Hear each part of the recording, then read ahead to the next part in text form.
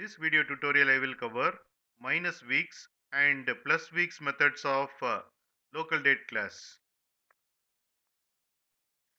Here I have defined the class LocalDate demo 1.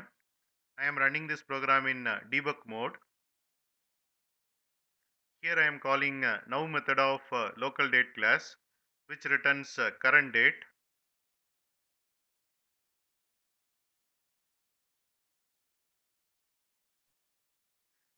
Then I am calling minus weeks method of LocalDate object and passing 2. This method subtract 2 weeks from the current date.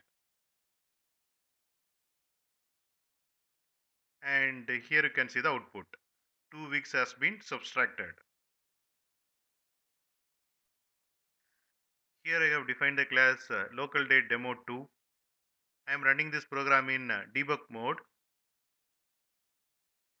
Here I am calling now method of LocalDate class, which returns current date.